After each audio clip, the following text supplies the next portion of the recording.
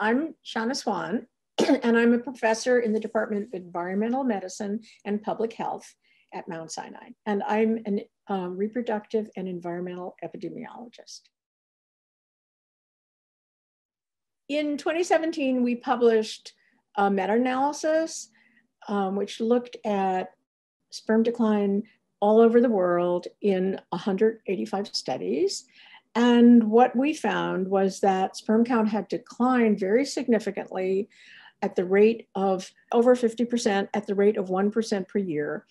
And this study went viral, and it actually led to an agent coming to me and asking me if I'd write a book about it. And then my writing the book, which came out last week, called Countdown.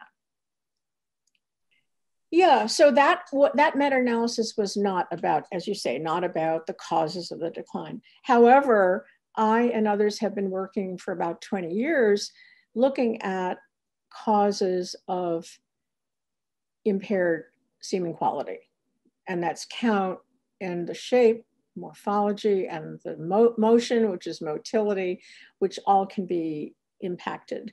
And what my research has shown is that there are a number of chemicals in our daily lives that have the ability to lower sperm count, and that there are lifestyle factors, things we do in our daily lives that also impact sperm count. So we have sort of two classes of explanations: the environmental chemicals, particularly those that are hormonally active, that can interfere with the body's hormones, which, by the way, are called endocrine-disrupting chemicals. That class of chemicals is particularly important in this discussion. And then we have the lifestyle factors, which are many things that affect our health more generally and also affect sperm count, such as obesity, smoking, binge drinking, stress. And obviously, these are not only risky for sperm count.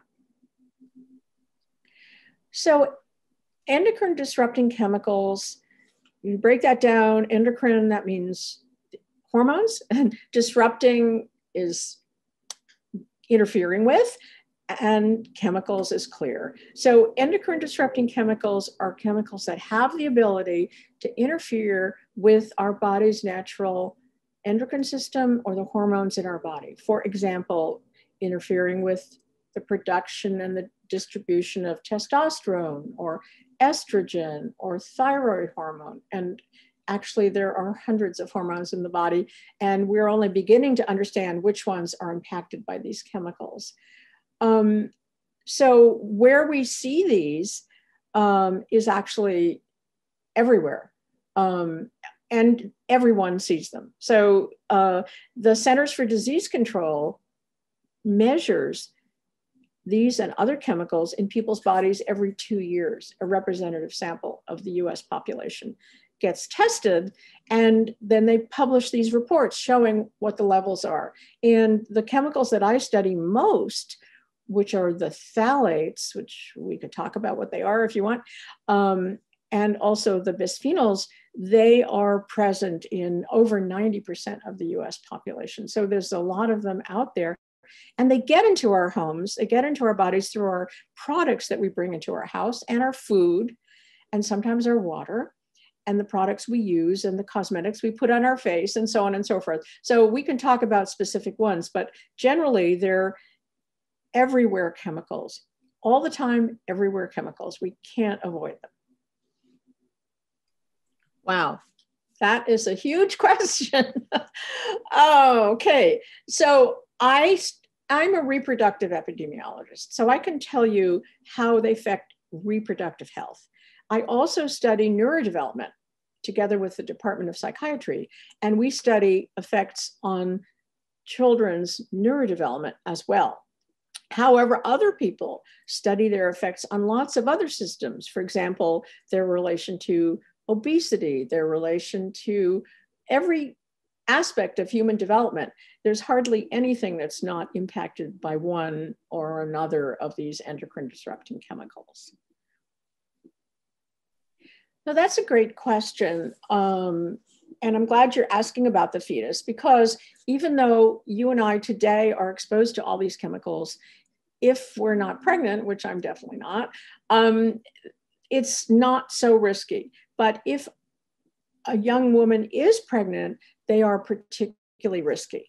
So they're risky because these chemicals get into our bodies. We know that because we measure them in the urine or in the blood. So we know they're in there, and we know they get into the fetus, and then they cause harm, particularly during the time that an individual developmental system is developing. So for example, I study the reproductive system a lot, and we know that in early pregnancy, the first part of the first trimester, that reproductive system, that then the genitals are developing very, very rapidly.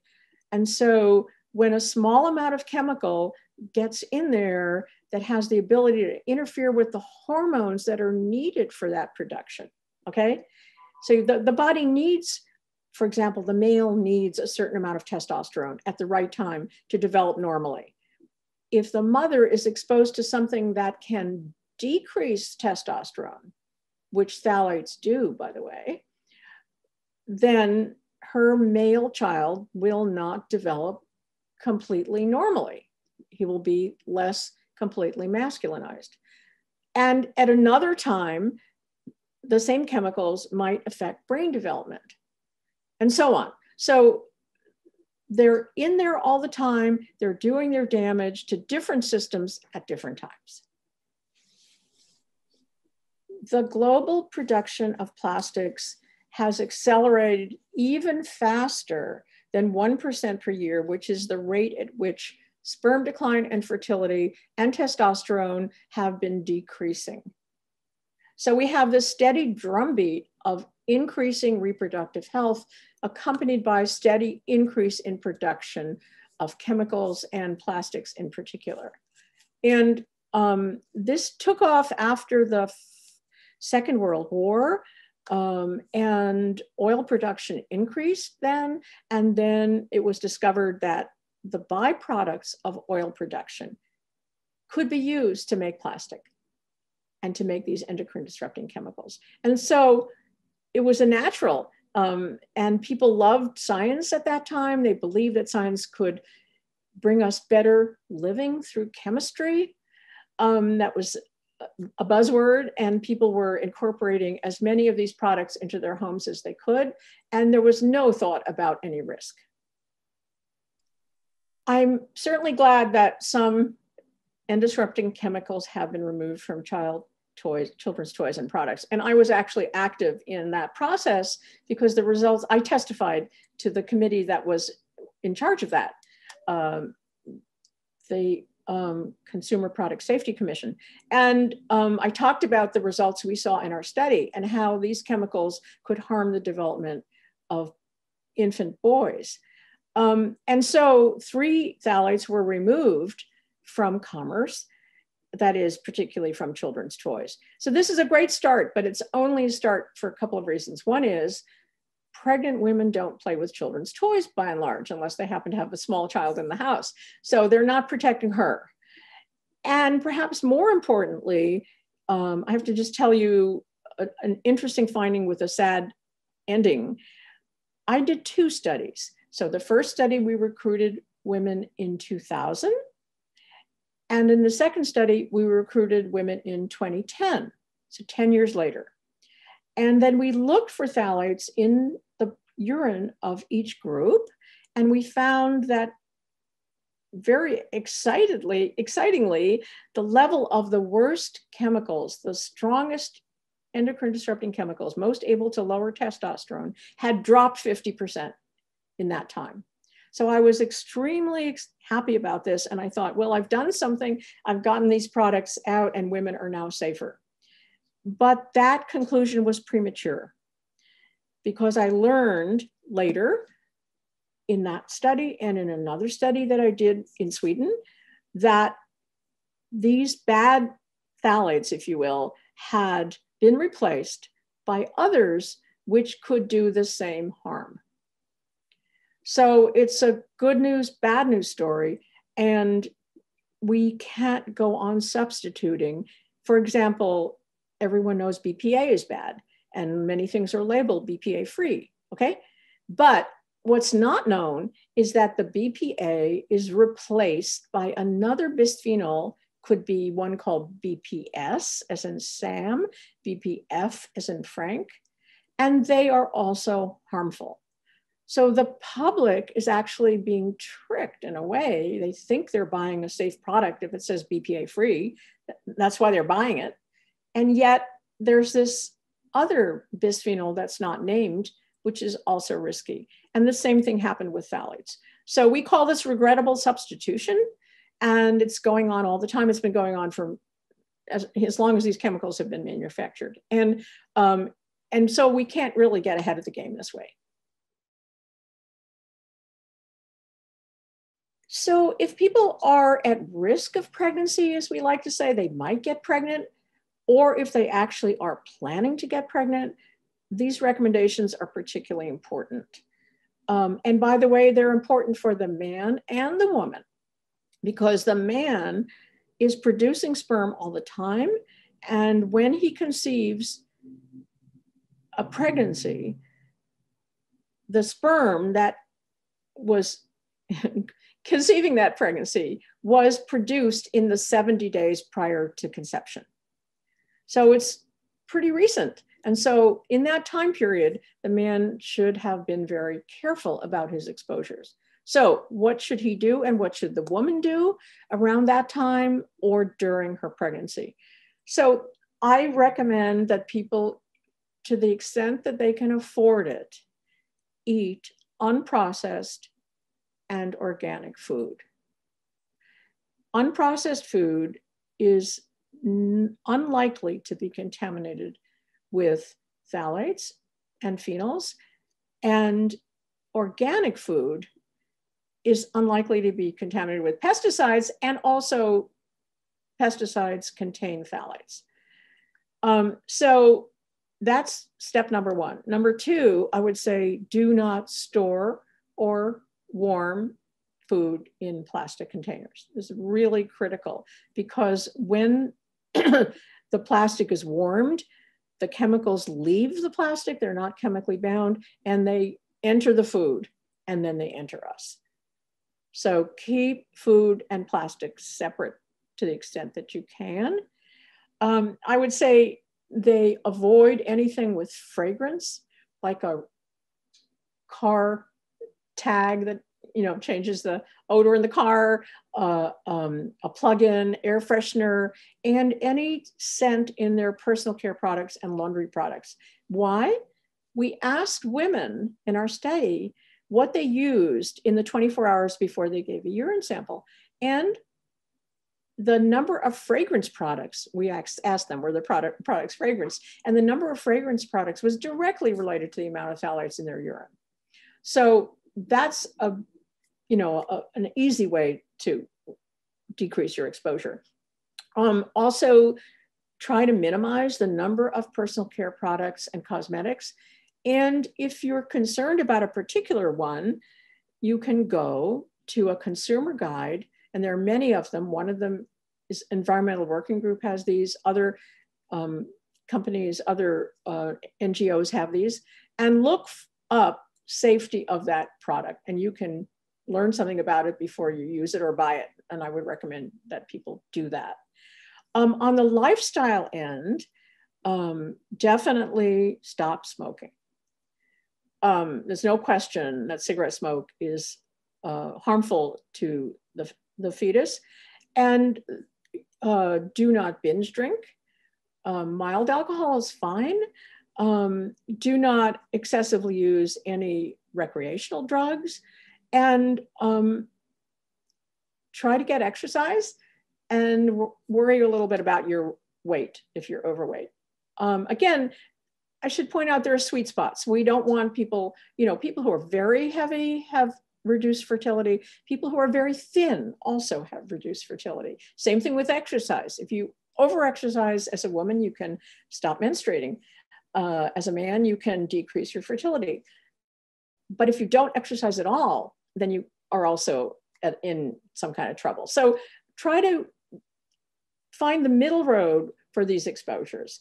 And as far as stress goes, well, this is a stressful time, and I hesitate to even say reduce your stress, but stress is related to fertility and sperm count. I don't think these changes will be enough. They'll certainly help. They help on an individual level.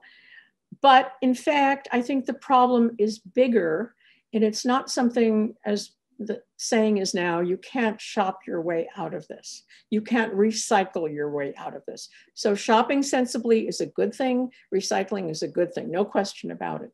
But as long as those chemicals are in the market, they will get into us. There's no way of avoiding it. They're not labeled, and we can't stop that. What we have to stop is putting these chemicals into commerce, and we have to replace them. We have to replace them, the companies have to replace them with other chemicals that serve the same purpose, if that's what we want in our daily lives, but are not hormonally active, not endocrine disruptors. And we didn't talk about this, but they shouldn't be harmful at very low doses, because we're often exposed to very low doses, and we know now that these are harmful. So we don't want chemicals that can be harmful at low doses, and we don't want chemicals that will stick around, that will persist in the environment, as we know many of these chemicals do. And that's a big job, but I believe we can do it if we have the will. And so I wrote Countdown, and I'm talking to you and others whenever I can about this, because I want people to be aware of the problem, because the first step is awareness. And so I'm asking people, if you can, to read Countdown, and if you want to support it, go on social media, #CountMeIn, and join this effort with me to make these changes.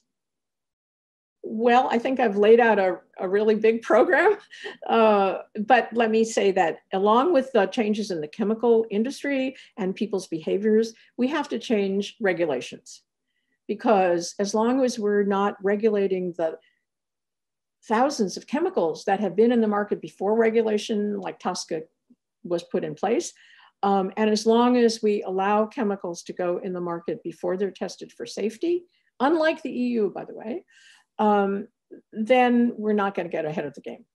So we need to remove the chemicals that are harmful. We need to replace them with safer chemicals, and we need to regulate them properly.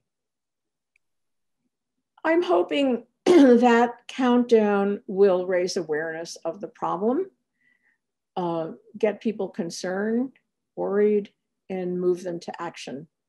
And on a personal level, I hope it'll give people who are trying to get pregnant or maybe are pregnant some tips on to how to do this more safely.